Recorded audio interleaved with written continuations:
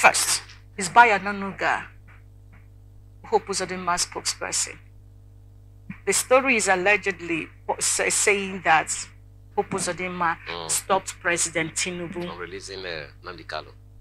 Why is he now speaking in defense? I thought he's President Tinubu's spokesperson. Yes. Why is he now? Who is at the center of this? The key subject here is Uzordinma, who is supposed to be, people are supposed to be angry at him. So why is Uzordinma not speaking for himself to say that is not correct? And by Ononoga, the presidential spokesperson is now speaking to Uzordinma did not say that. Why not allow Uzordinma, who supposedly, allegedly made the statement to, defend himself? At what point do you think people will realize that being a spokesperson comes with certain responsibility that you don't need to dabble into every conversation?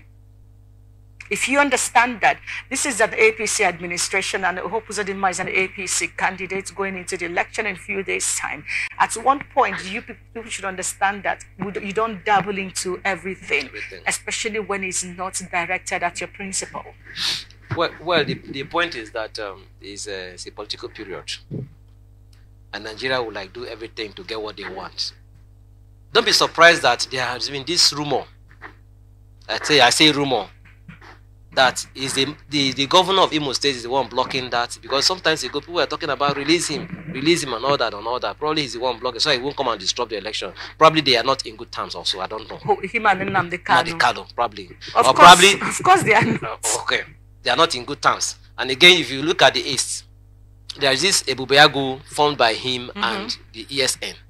They are on different sides, so there could be problem, and there's a likelihood that something transpired. So this thing, there's a saying that there's always an element of truth in any rumor you hear. There's a likelihood that something transpired and say, look, Oga, no, hold on first. Let's finish this election before you can do something about this man. I had an experience in Olu, where I met this, what they call it, Bubeagu and all that. And there was a day I was going to Olu. I saw dead bodies, and they said ESN and the clashed.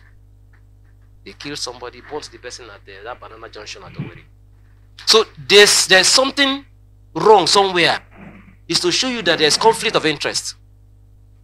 And I can tell you that something may have happened that led to this statement, and they want the presidency now, so that since it's the highest authority, to debunk that thing, so that they won't say presidency has refused to release and all that. He was the one blocking. But you remember that Hope Uzordinma is an executive governor. Yes, he is. He is the one running for election. Yes. The impact of whatever this was intended or is intended is going to be directly on Hope Uzordinma. Bayananuga is not an APC spokesperson. He is the president's special spokesperson on special issues. Yeah. So that's something I'm trying to figure out. Speaking of the saying, oh, forget it, Hope Uzordinma didn't say that and all of that.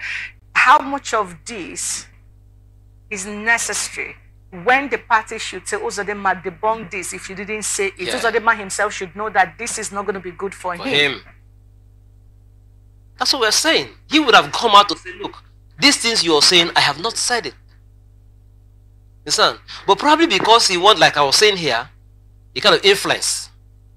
That if he comes from here, people will believe it.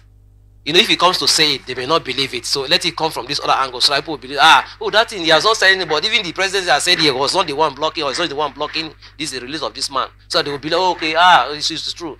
But on the other hand, he would have come out to say, look, this rumor you're peddling, or this thing you're saying, is not coming from me.